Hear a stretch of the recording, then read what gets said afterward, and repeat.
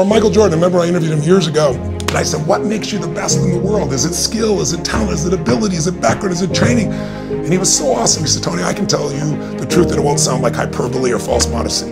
He said, I didn't even make the high school basketball team my sophomore year. I was cut. He said, what it is every day I demand more from myself than anybody else could possibly expect. I don't compete with other people. I compete with what I'm capable of.